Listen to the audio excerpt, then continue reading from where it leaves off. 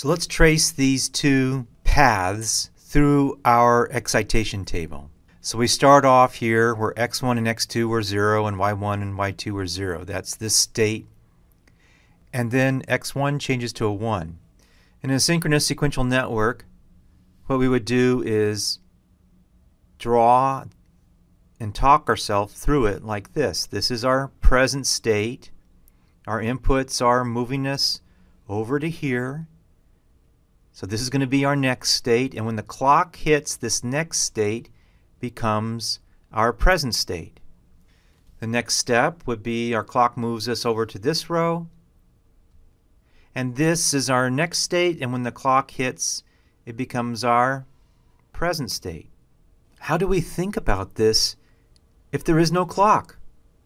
How do we talk ourselves through this? So at the excitation level, even though the table looks the same, our self-talk through it is totally different. What we do is we focus on the stable state. Here, this is our starting point, not here. And as soon as our input changes, in this case x1 changes to a 1, we attempt to move to this stable state. And in this case it is stable and we stay there. So that's why it's 0, 0, 0, 0. So there's no change.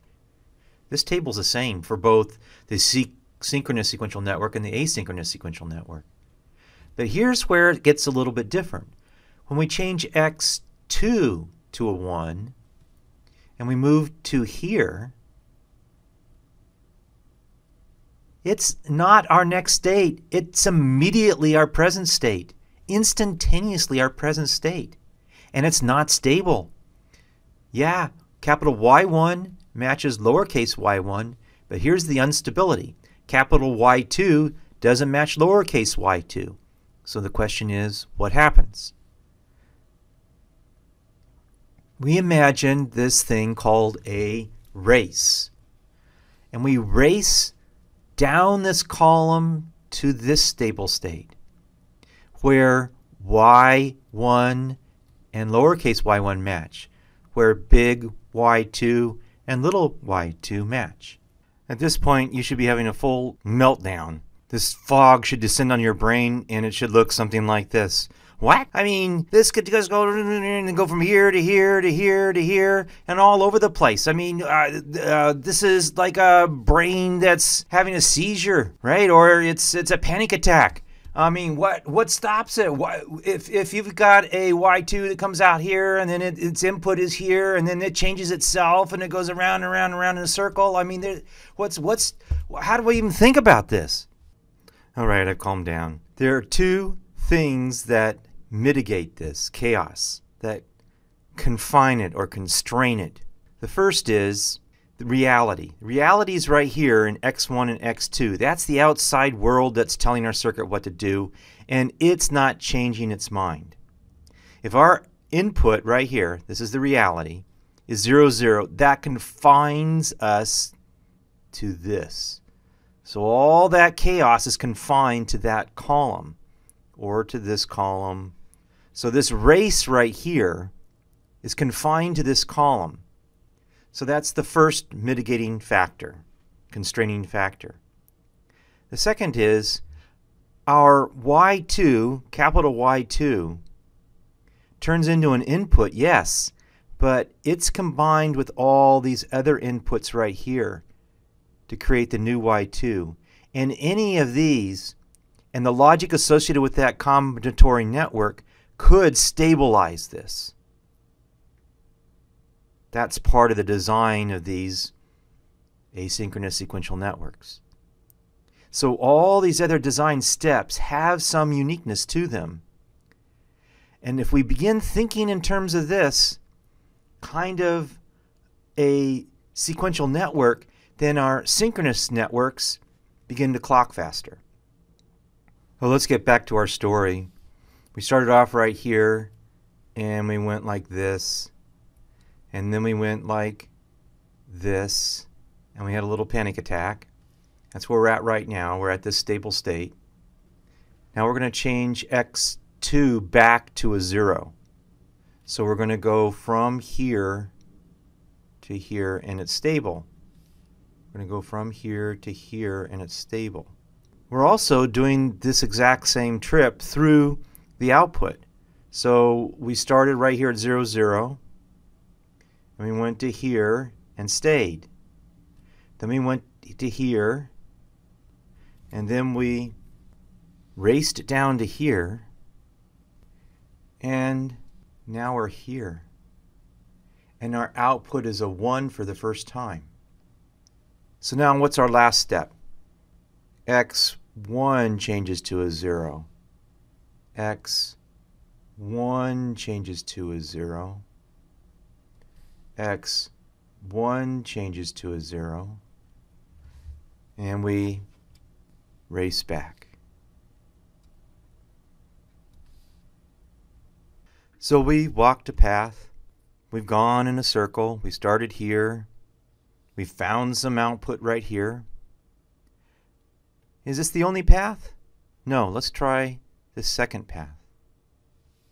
Okay, the outside world's changed 3 times. We've gone from here, raced down to here, gone over to here, raced up to here, and now we're making this third change, and we're being driven over into this column. Now here you can see that my big Y1 and Y2 are 0, 0, and they don't match our present state. So what's going to happen is we're going to race up to this 0, 0 state. Because this is 0, 0, we race up to here. And then, because this is not stable, we race down to here again. So that's why this 1, 0 and this 1, 0 match. So we're going to race up to here and then race down to here again. Now X2 is changing to a 0. So we're moving to this state. That's stable. And we get an output of a 1 for the first time. And then finally, X1 changes back to here. Our X1 changes back to here. So our output doesn't flicker. And then we race down to here. And we get an output of a 1. Now here's the key thing. If this was a 0, then during this race we would have gone from a 1 to a 0 to a 1, and our output would have flickered. Now this is happening at the speed of light, and it's not going to impact the human eye. So as long as Z is designed for the asynchronous world, it's probably not going to have an impact. There's very few animals and very few biological systems that respond to a flicker that fast at the speed of light. But if this is being fed into another circuit, that flicker could have a profound impact. Does the project require no flickering? What is the larger scope? What does this circuit plug into? So is this the only path? Is this the only story that could be told? We told 2. Have we covered all the major stable states? I look at this and I get philosophical. I start thinking of these stable states as trees, these races as the dirt around the trees, places where you could walk. I start thinking about jazz music, and this is the bass drum and these are the brushes. With just 2 feedback wires, we created all of this. So how do we design our own? Let's get to that. So here we have a different path or story or narrative. It has a slightly different starting point. Right here's the starting and here's the ending.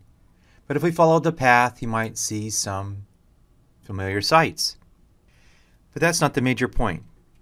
The major point is, why can't we go from here to here? It's an old one. X1 and X2 can't both change at the same time. Why can't we go from here to here? because x1 and x2 can't change at the same time. So those two hops can't be done. The third constraint to stop our panic attacks. Okay, draw a minimized state table for this excitation table. There it is. I've drawn it. It's no different, but don't think that this is a very difficult stage when we're going down in design engineering. Going up in reverse engineering, we're skipping lots of detail.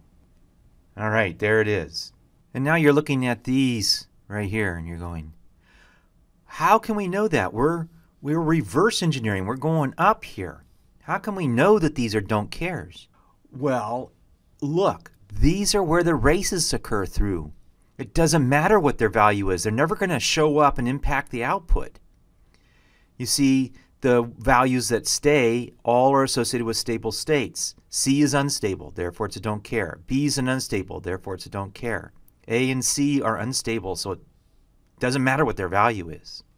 But we can predict what the thinking was when in design engineering we're going down through this transition table step.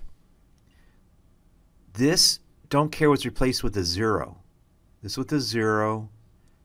Now why would these be replaced with zeros? Well, typically we're racing from here up to here, right?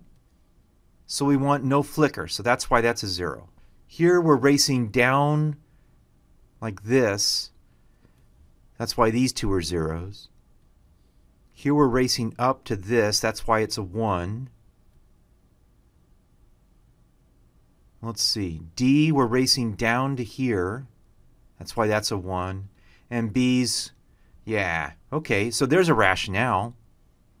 This requirement of a project that there's no flicker can turn into a mess.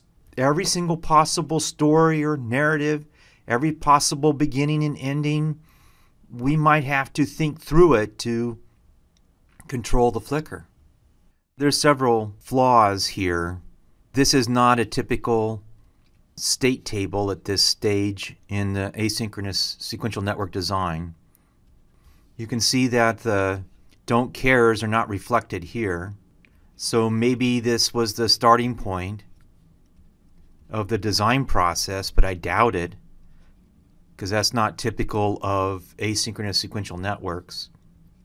You're going to see a lot of this where a state loops back to itself. That's a feature of a stable state. And you can see that every single row right here has a stable state. There's A in a stable A. There's B in a stable B. There's C in a stable C. There's D in a stable D. Now that doesn't mean you can't have an E down here. In fact, you will start adding states like this to correct problems in the asynchronous sequential networks. So don't expect there always to be this loop here, but it's a pretty major feature of most of these asynchronous sequential networks.